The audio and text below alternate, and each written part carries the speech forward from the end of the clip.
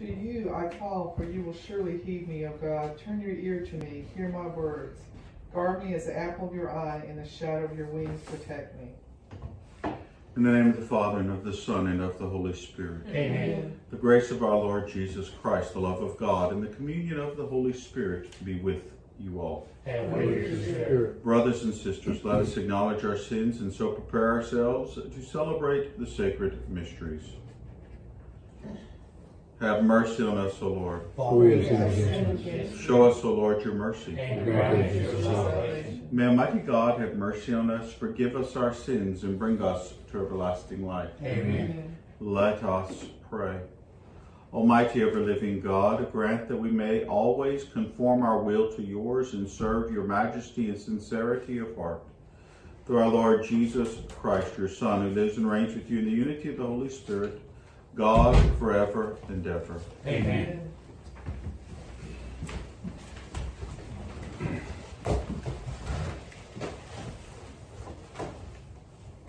A reading from the letter of St. Paul to the Ephesians. Brothers and sisters, I, a prisoner for the Lord, urge you to live in a manner worthy of all the call you have received, with all humility and gentleness, with patience, hearing with me one another through love, striving to preserve the unity of the Spirit through the bond of peace, one body and one Spirit, as you were also called to the hope of your call. One Lord, our faith, one baptism, one God and Father of all, who is over all and through all and in all. The word of the Lord. Thanks, God. The responsorial psalm. The Lord, this is the people that longs to see your face. Lord, this is the people that longs to see your face. The Lord's are the earth and its fullness, the world and those who dwell in it. For he founded it upon the seas and established it upon the rivers. Lord, this is the people that longs to see your face. Who can ascend the mountain of the Lord, or who may stand in his holy place? He whose hands are sinless, whose heart is clean, who desires not what is vain.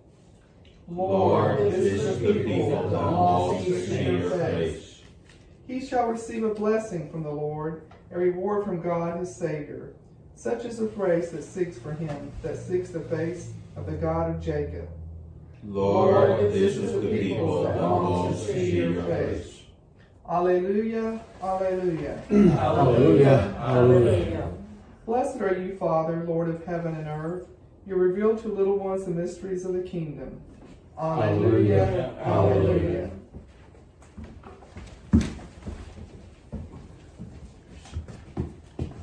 The Lord be with you. And with your spirit. A reading from the Holy Gospel according to Luke. Glory to the Lord.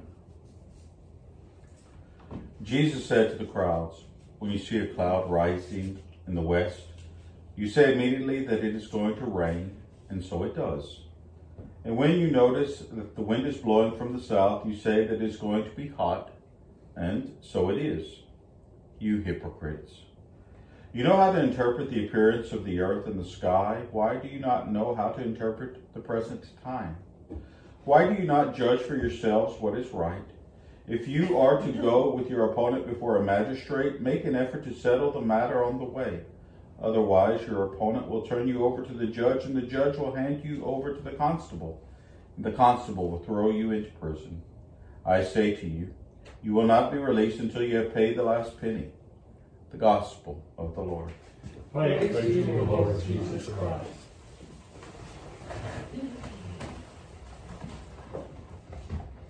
Good morning. Morning, Lord. St.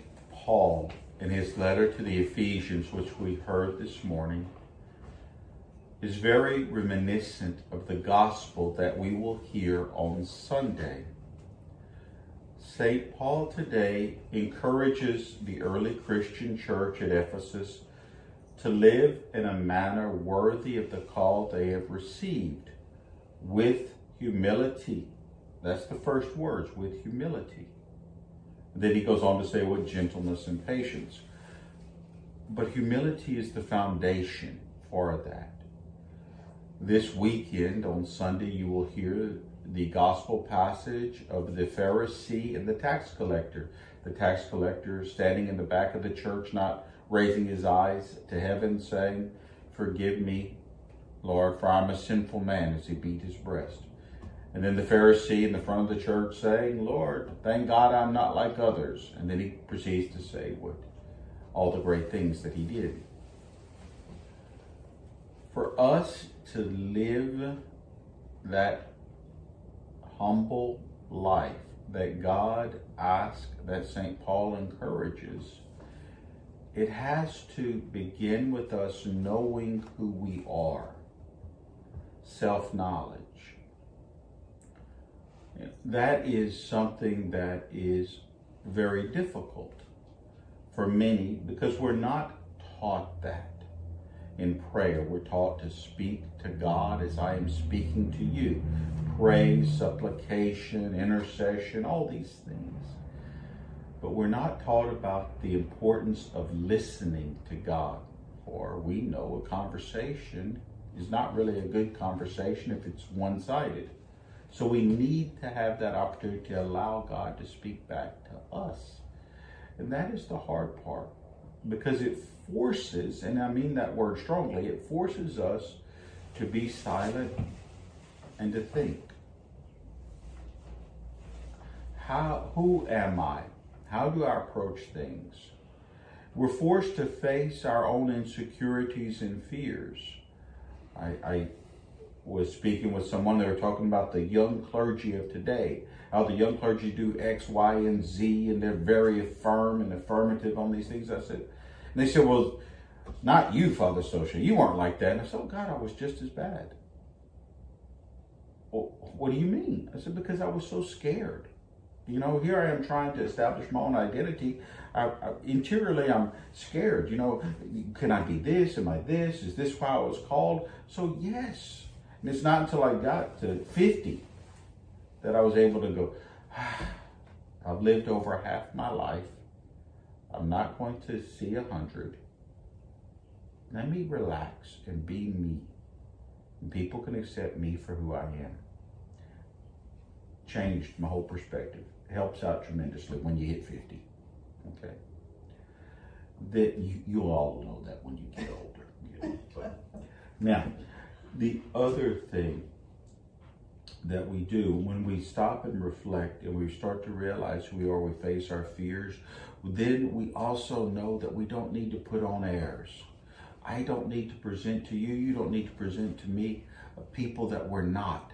I was speaking to a priest recently. He was telling me about someone, they kept throwing out these big terms.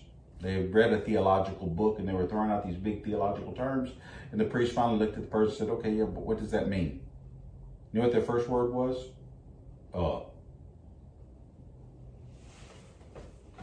I can impress you. I can stand up here and talk about kenosis Christology.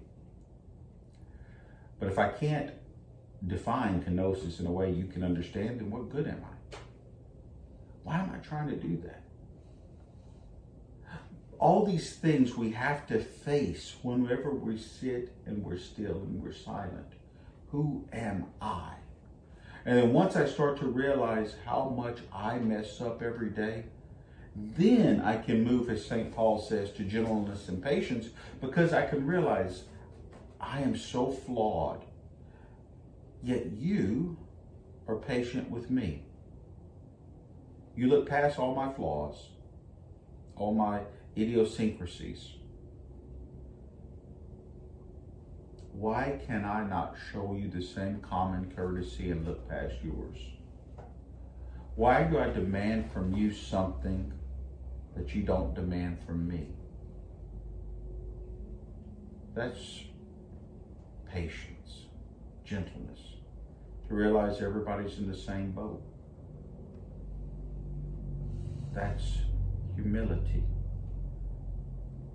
So let us every day take time, at least 5 minutes. Give God 5 minutes to speak to us. Just reflect, and the best way to do it is reflect upon your day. Think about the blessings that God has given you. Be specific. Be very specific. How has God blessed you today? And then, how have I responded? Look at yourself. Look at what you've done. And then say, God, help me. Why did I behave in this matter? Why did I think about these things? Enlighten me. Guide me. We do that. Give him time to speak back to us. I think that we become very humble, very gentle, very patient. We become finally secure with who we are. And then we're able to love as Christ loves us. May Almighty God be with you. May he bless you, the Father, Son, Holy Spirit. Amen.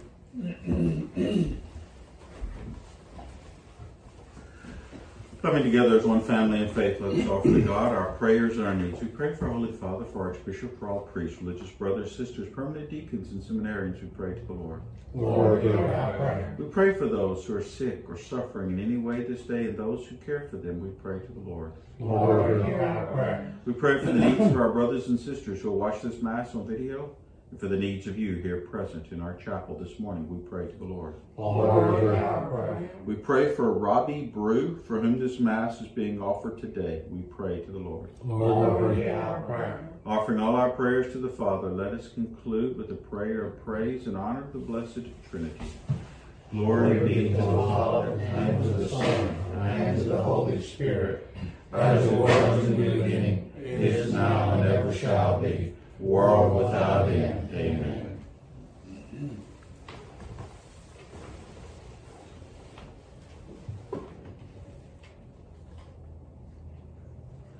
Blessed are you, Lord God of all creation. Through your goodness we have received the bread we offer you, fruit of the earth and work of human hands, it will become for us the bread of life. Blessed be God forever.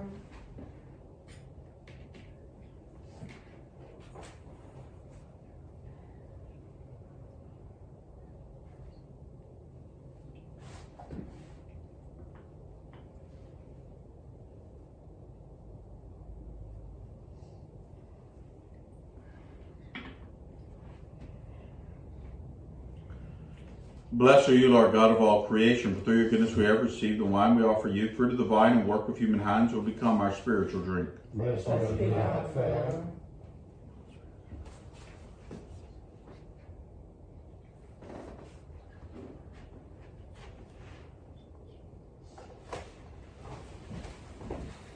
Pray, brothers and sisters, that my sacrifice and yours may be acceptable to God, the Almighty Father. May the Lord accept the sacrifice in your name. For the praise of the Lord is his name. For our good, Lord, will also cherish.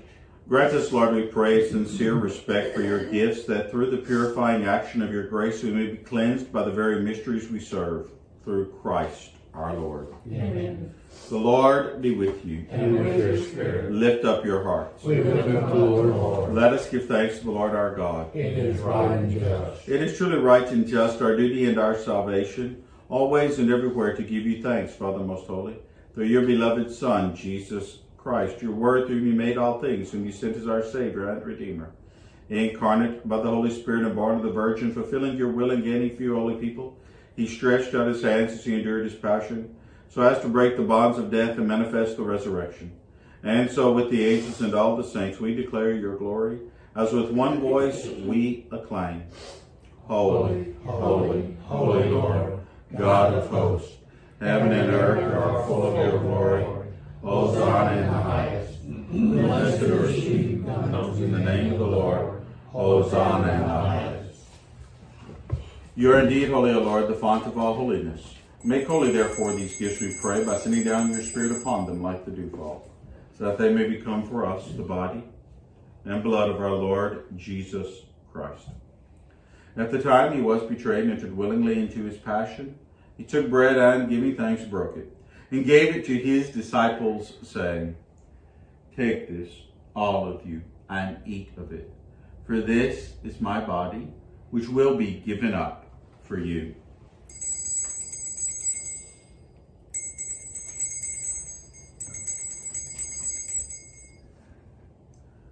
In a similar way, when supper was ended, he took the chalice, and once more giving thanks, he gave it to his disciples, saying, Take this, all of you, and drink from it. For this is the chalice of my blood, the blood of the new and eternal covenant, which will be poured out for you and for many for the forgiveness of sins. Do this in memory of me.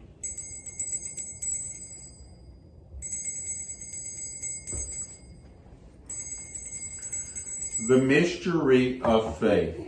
Save us, Savior of the world, for by your cross and resurrection you have set us free. Therefore, as we celebrate the memorial of his death and resurrection, we offer you, Lord, the bread of life and the chalice of salvation, giving thanks that you have held us worthy to be in your presence and minister to you. Humbly we pray that, partaking of the body and blood of Christ, we may be gathered into one by the Holy Spirit. Remember, Lord, your church spread throughout the world and bring her to the fullness of charity, together with Francis, our Pope, and Thomas, our Bishop, and all the clergy. Remember also our brothers and sisters who have fallen asleep in the hope of the resurrection, and all who have died in your mercy. Welcome them into the light of your face. Have mercy on us all, we pray, that with the Blessed Virgin Mary, Mother of God, with Blessed Joseph, her spouse, with the blessed apostles, and all the saints who have pleased you throughout the ages, we may merit to be co-heirs to eternal life, and may praise and glorify you through your Son, Jesus Christ. Through him and with him and in him, O God, Almighty Father, in the unity of the Holy Spirit, all glory and honor is yours forever and ever. Amen. At the Savior's command, informed by divine teaching, we dare to sing. Our Father, who art in heaven, hallowed be thy name. Thy kingdom come, thy will be done, on earth as it is in heaven. Give us this day our daily bread, and forgive us our trespasses, as we forgive those who trespass against us. And lead us not into temptation, but deliver us from evil. Deliver us, Lord, we pray, from every evil. Graciously grant peace in our days, that by the help of your mercy we may be always free from sin and safe from all distress. As we await the blessed hope and the coming of our Savior, Jesus Christ. For the kingdom, the power, and the glory are yours, now and forever. Lord Jesus Christ, who said to your apostles, peace I leave you, my peace I give you, look not on our sins, but on the faith of your church, and graciously grant her peace and unity in accordance with your will, who live and reign forever and ever. Amen. The peace of the Lord be with you always. And with your spirit. Lamb of God, who takes away the sins of the world, have mercy on us. Lamb of God, you take away the sins of the world, have mercy on us. Lamb of God, you take away the sins of the world, grant us peace.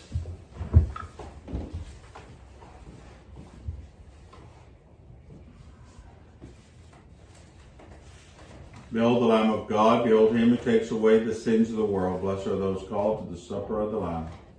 Lord, I am not worthy that you should enter under my roof, but only say the word, and my soul shall be healed.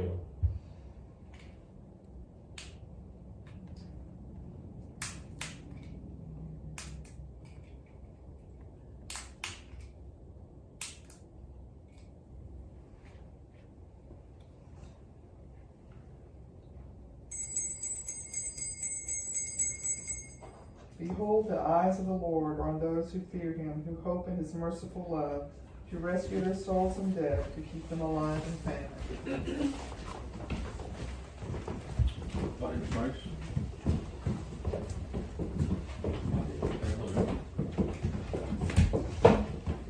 Body of Christ.